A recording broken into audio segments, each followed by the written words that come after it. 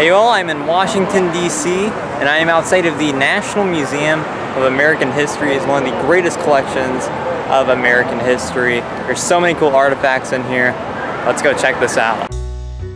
First off, the Batmobile from the 1989 Batman movie. They have some pop culture artifacts spread around the museum because while I was here, the actual pop culture exhibit was closed, so I did get to see a little bit of it. Howdy Doody and Mickey Mouse merch. A creepy 1960s Mr. Doobie costume from the Romper Room, an early kids TV show. I think that is the original Grover, created by Jim Henson in 1967, and Prairie Dawn from the 1990s. And this is great, Bill Nye the Science Guy's jacket from the TV show that I had to watch in school. And this is the John Bull locomotive. It is one of the earliest steam locomotives in the US, built in 1831. And it was used on the first rail link between New York City and Philadelphia. And a 1842 hand pump fire engine used in Wilmington, Delaware. The Henry magnet was developed by Joseph Henry, and electromagnets turned out to be a main use of electricity in the early 19th century. The museum has a very extensive collection of Edison inventions and artifacts. These are early carbon filament experiment parts. This is one of the original successful light bulbs used at a Christmas work demonstration in 1879. They also have a bunch of his notebooks. Edison's laboratory was very organized and ran like an invention factory. After the successful invention and patent secured, Edison began to construct electric generating stations in major cities.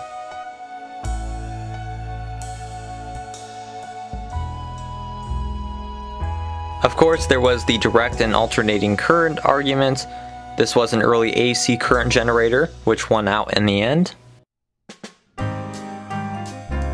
Plenty of historic meters and generators.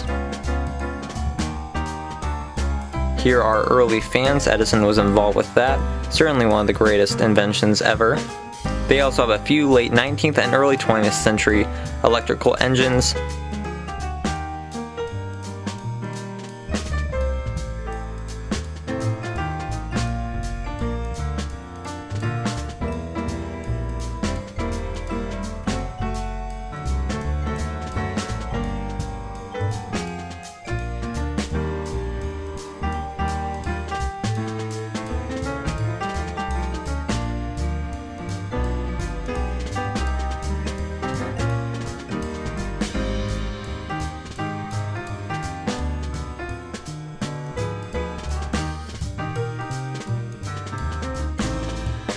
Now on to transportation.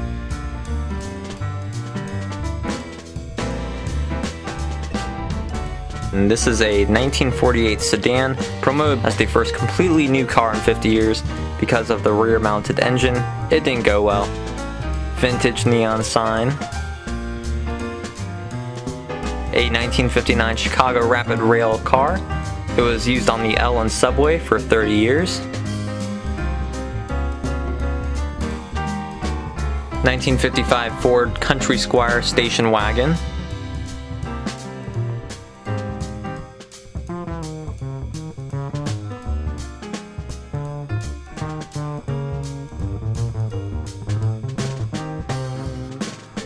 A 1939 school bus used in Martinsburg, Indiana, a town that hardly exists.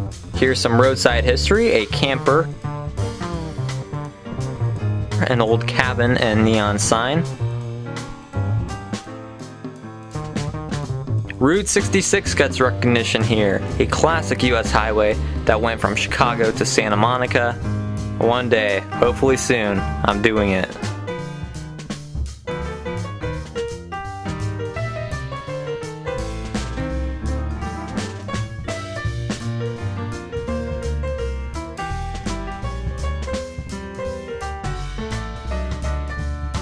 This is a piece of automotive history. The first car to drive across the continent in 1903 by H. Nelson Jackson and Sewell K. Crocker. They also brought Jackson's dog, Bud. He didn't like the dust in his eyes, so he got goggles, and these are the goggles worn by the first dog to travel cross country. Before the automobile, railways were critical and most small towns had a station. An old streetcar used in St. Louis. It was used between 1898 and 1913. The Jupiter steam locomotive, built in 1876 and used in Northern California.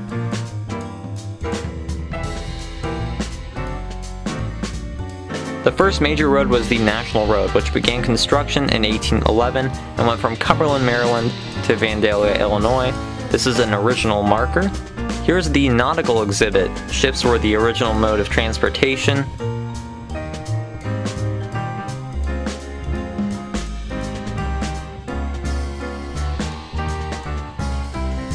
It's always been important for industries like whaling. They mainly have a lot of cool model ships.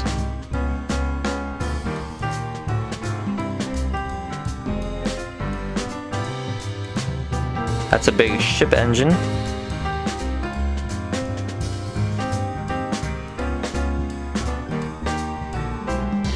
This is Julia Child's kitchen. She had a very popular cooking show, wrote a lot of popular cooking books, and it contains the tools and equipment she used from the late 1940s to 2001.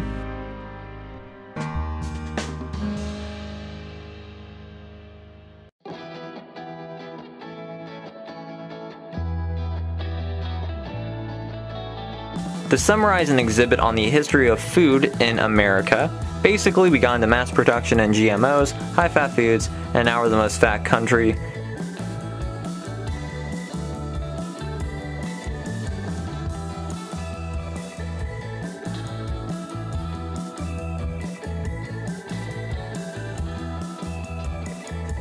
Here's a little exhibit on money throughout American history. These are some forms of currency in colonial America, some 19th century currency, and 20th century currency, some of it we use today. This is the workshop of Ralph Baer, who invented the first video game. At this desk setup, he worked on dozens of different inventions, including video games, electronic toys, talking books, and talking tools. This is a numismatic gallery, another exhibit on money and currency. Gold coins from around the world.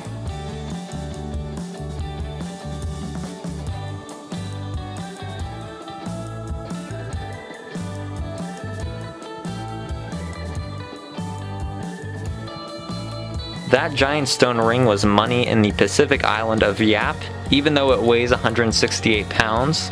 The museum even has an exhibit on the history of American botany. Sorry, no, that looks exciting, but I'm gonna skip that. A Waterloo Boy tractor, built in 1918. Now into the American Enterprise exhibit, starting with the colonial times and the merchant era.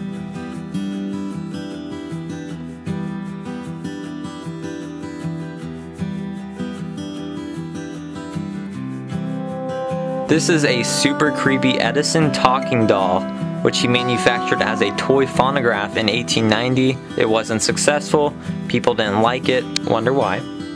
And this is the bulb Edison used at his first public demonstration at Menlo Park on New Year's Eve 1879. A single pole magneto telephone exhibited by Alexander Graham Bell in 1876. A 1920s Fordson tractor produced by Henry Ford.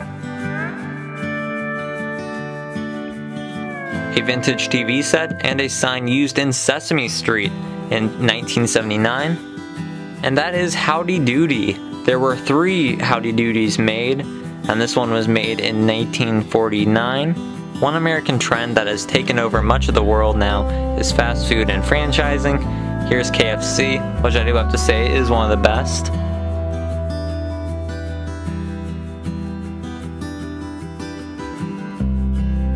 Many of our crappy restaurants like McDonald's have become popular in other nations. And this is the technology exhibit.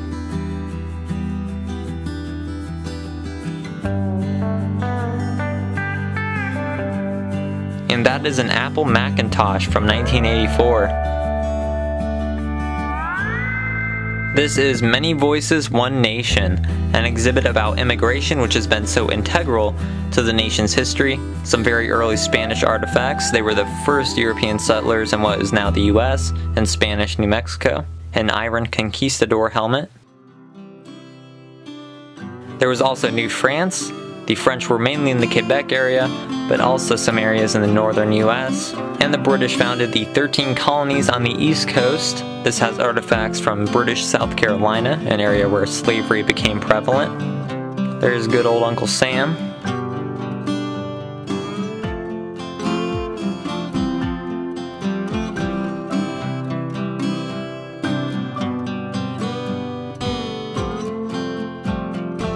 After the Revolution, many more diverse groups began coming in from across Europe, the Americas, and Asia. And of course the Native Americans were already here. An old neon sign in Spanish, probably for a Mexican immigrant population. Very neat. This was used in a protest. She is shown holding a basket of tomatoes to represent agricultural laborers who often get screwed over, exploited, and underpaid. This is the Toga George Washington statue. It was commissioned by Congress and completed in 1842. After a long journey getting it here from Italy, it was in the rotunda of the US Capitol for a bit, but it was so scandalous it was transferred outside and then to the Smithsonian. This is the only presidential statue with nipples.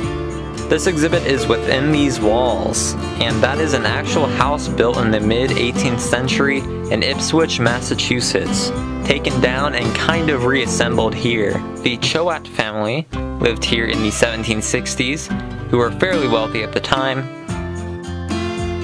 Common objects that may have been used by the family.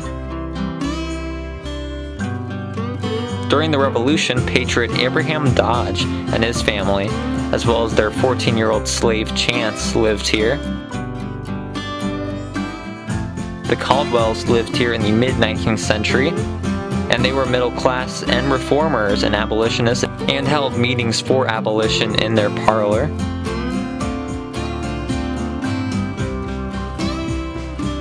Then in the late 19th century, the house was old and unfashionable, and two Irish immigrant women, Catherine and Mary Lynch, lived here. Then during World War II, Mary Scott lived here, and she worked here in her Victory Garden and kitchen to aid in the war effort. And that is the pen President Lyndon Johnson used to sign the Fair Housing Act to protect people from settler and landlord discrimination. And one of my favorite exhibits here, American Democracy, A Great Leap of Faith, about US government. Here's some artifacts related to how European nations ruled and how their governments operated before the Revolution. A copy of the Declaration of Independence. And that is the portable desk on which Thomas Jefferson wrote the first draft of the Declaration of Independence in June 1776. Jefferson even designed the desk. And that is George Washington's document box that he used to preserve papers in the Constitutional Convention.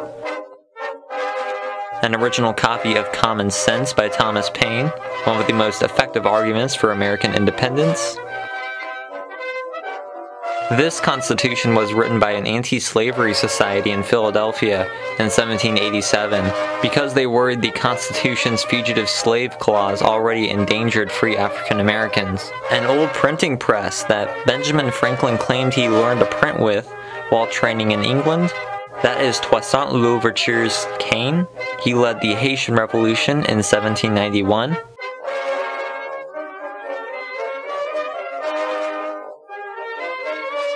Bunch of old political memorabilia.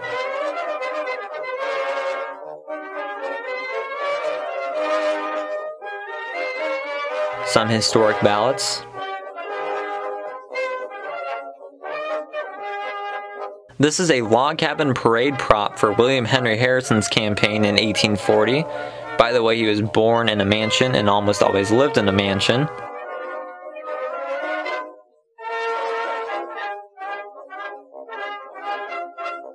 The pen used by President Lyndon Johnson to sign the Voting Rights Act of 1965. The overcoat of Reverend Hosea Williams, which he was wearing in the first Selma to Montgomery March.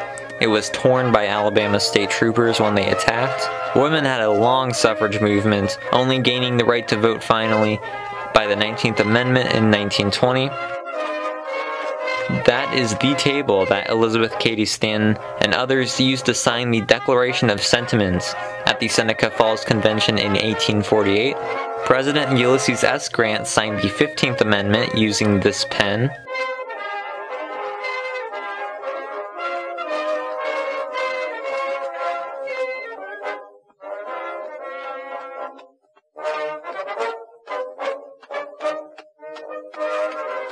An incredible collection of political memorabilia here.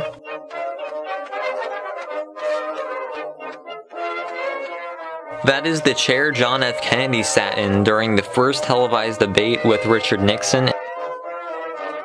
Norman Rockwell's paintings of the 4 essential human freedoms that he did for the US government during World War II. The inkstand used by President Abraham Lincoln to write the Emancipation Proclamation in 1862.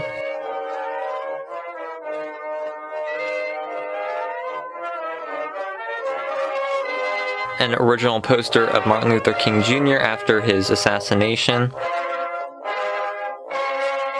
That is the Great Historical Clock of America, built in 1890, which animated American history, had a procession of all presidents from Washington to Benjamin Harrison. I would love to see this thing work. An Uncle Sam outfit and Mount Vernon model.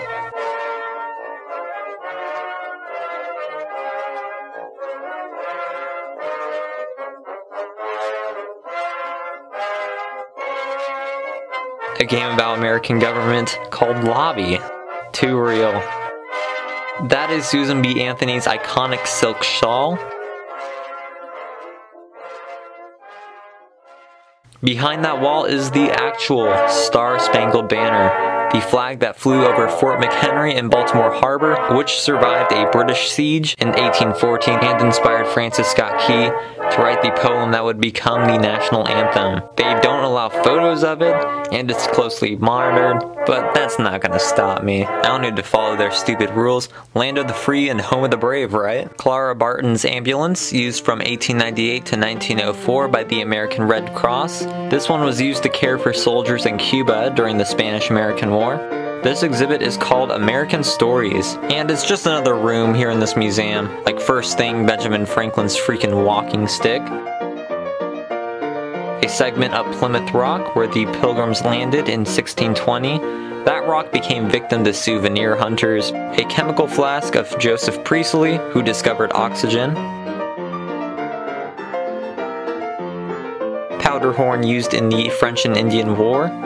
A tall case clock completed in 1769 by Joseph Ellicott, one of few clockmakers before the Revolution. John Brown's pike, used in the 1859 raid at Harper's Ferry, also Joseph Emerson Brown's pike. He supported secession. A bronze cast of Lincoln's life mask produced by Augustus St. Gaudens after Leonard Volk's original. A bell produced by Paul Revere in 1802.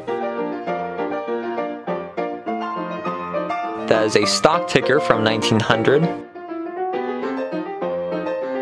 An incandescent lamp by Edison General Electric, and Alexander Graham Bell's big box telephone from 1876. The only video recorder to capture the first plane hitting the World Trade Center on 9/11. I really like this. This is Jim Henson's Swedish Chef, used in The Muppet Show. He's one of my favorite Muppets. Archie and Edith Bunker's chair and table, and Archie's hat from All in the Family. And Muhammad Ali's autographed boxing gloves from 1974. There's plenty more in the museum, so make sure to watch part 2, and thanks for watching.